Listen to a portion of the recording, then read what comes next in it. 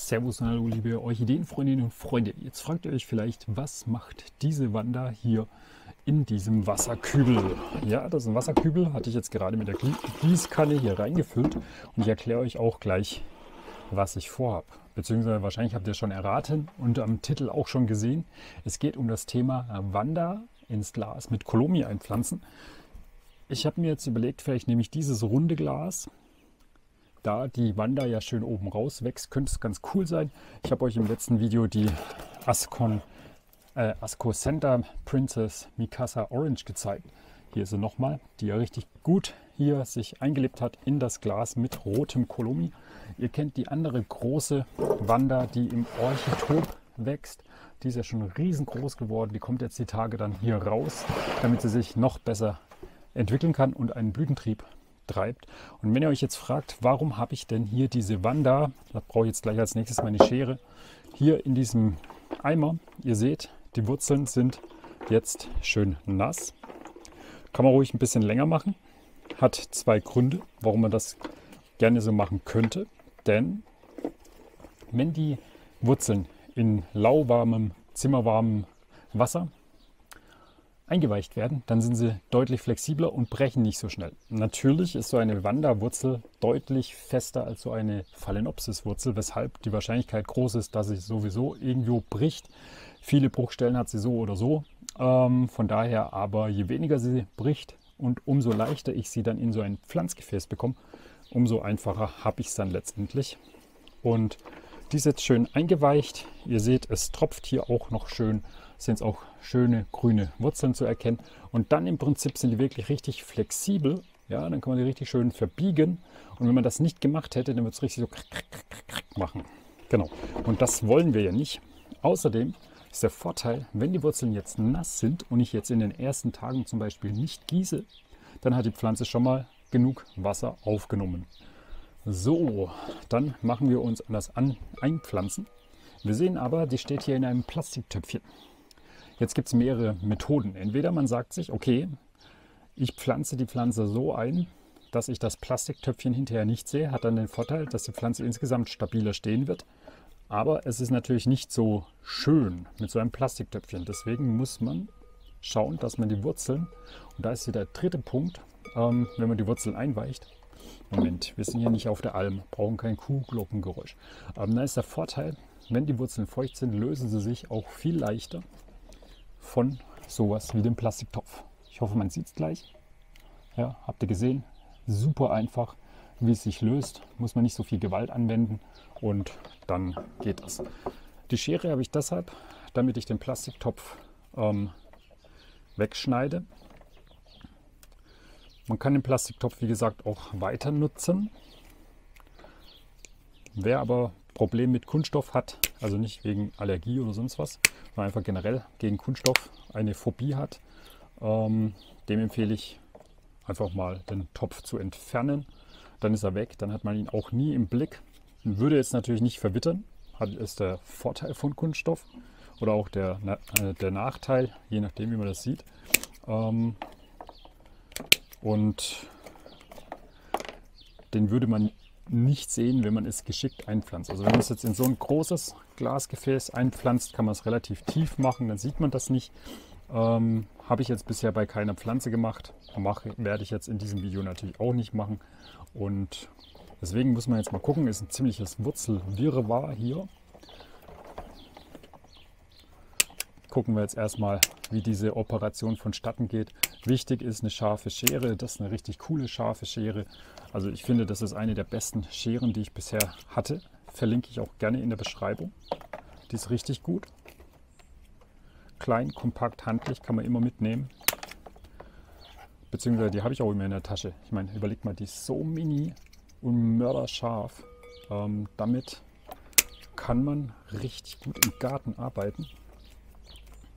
Und richtig gut im Garten arbeiten ist eine sehr wichtige Sache, weil sonst macht es eigentlich keinen Spaß. Oder ist jetzt noch so, jetzt können wir das meiste vom Körbchen schon entfernen. Für all diejenigen, die sagen, hey, hast du das Messer überhaupt, die Schere überhaupt desinfiziert? Ja, habe ich vor dem Video gemacht, bin ich mit dem Feuerzeug drunter gegangen unter die Schneide und habe das dann desinfiziert. Allerdings muss man dazu sagen, ja,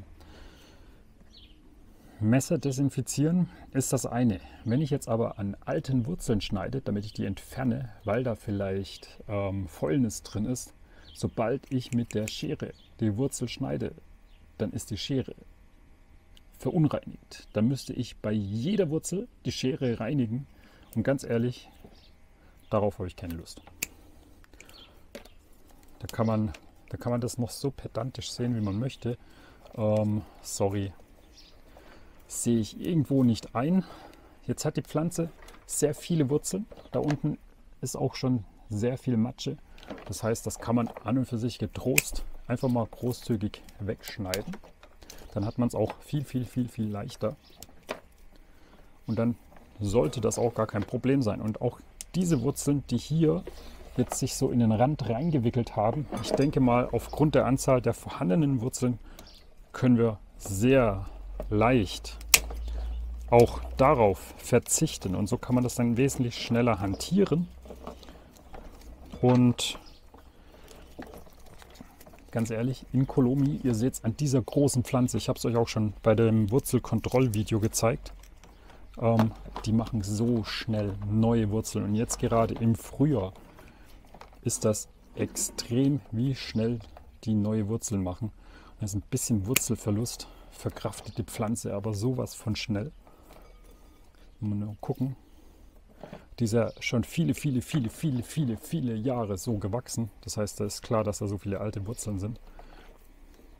Das lässt sich einfach nicht vermeiden. Drum tun wir die wegschneiden.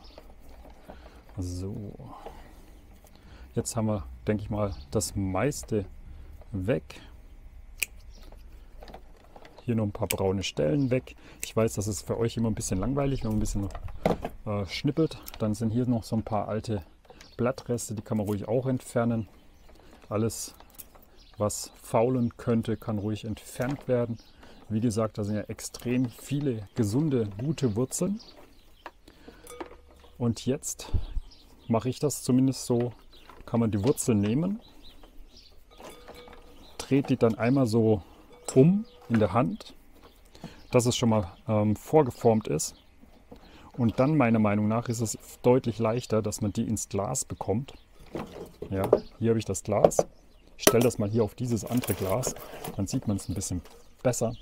Und dann kann ich das hier einfach runter drücken. Und dann habe ich auch schon die Gewährleistung, dass hier wirklich alle Wurzeln unten sind. Das ist nämlich wichtig, denn nur wenn die Wurzeln unten Kontakt zum Wasser haben, klappt das. Und ich meine, das könnte sogar funktionieren mit der Größe von dem Glas, dass ich da nicht nochmal nachkorrigieren muss.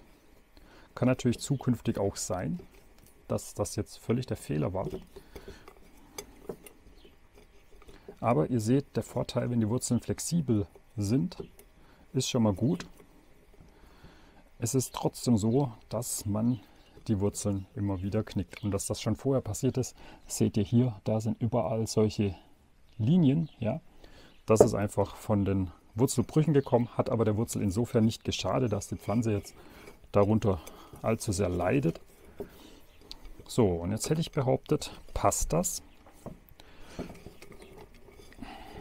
Und jetzt fülle ich das Colomi hinein. Ich könnte zwar das Colomi aus diesem alten Glas nehmen, was ich so gesammelt habe. Da sind allerdings noch ein paar Pflanzenreste drin. Und ihr wisst, wenn man tut sein Colomi lieben, dann muss man es sieben. Das mache ich noch im nächsten Video, irgendwann mal. Aber ich glaube, Colomi aussieben, reinigen, das ist nicht so wahnsinnig wichtig, da ein Video zu machen. Und dann nehme ich einfach das Glas. So könnte man es eigentlich auch kultivieren, ja. Das wäre dann diese sogenannte Wasserkultur. Wasserkultur kommt noch ein Video. Ich habe es jetzt schon oft genug lächerlich gemacht. Es ist wirklich keine Wasserkultur, was die meisten machen. Und dann füllt man einfach nur das Colomi hinein.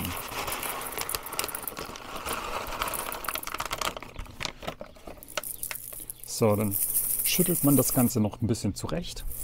Und da der Paketbote gerade unterwegs ist, und sich tierisch aufregt, dass er 2 schwere Colomi-Pakete ausliefern muss. Er weiß ja gar nicht, dass Colomi drauf ist. Vielleicht liest er das und guckt, Colomi? Oh, das kenne ich doch.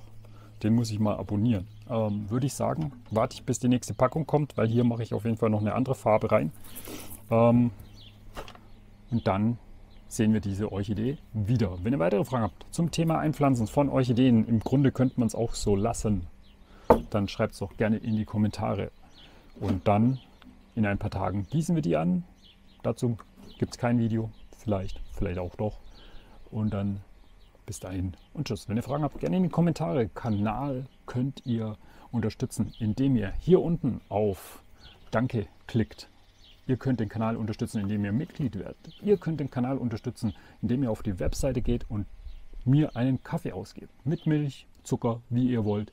1, 2, 3, 4, 5 Kaffees. Je mehr Kaffees, umso mehr Videos wird es geben. Bis dahin würde ich sagen und tschüss.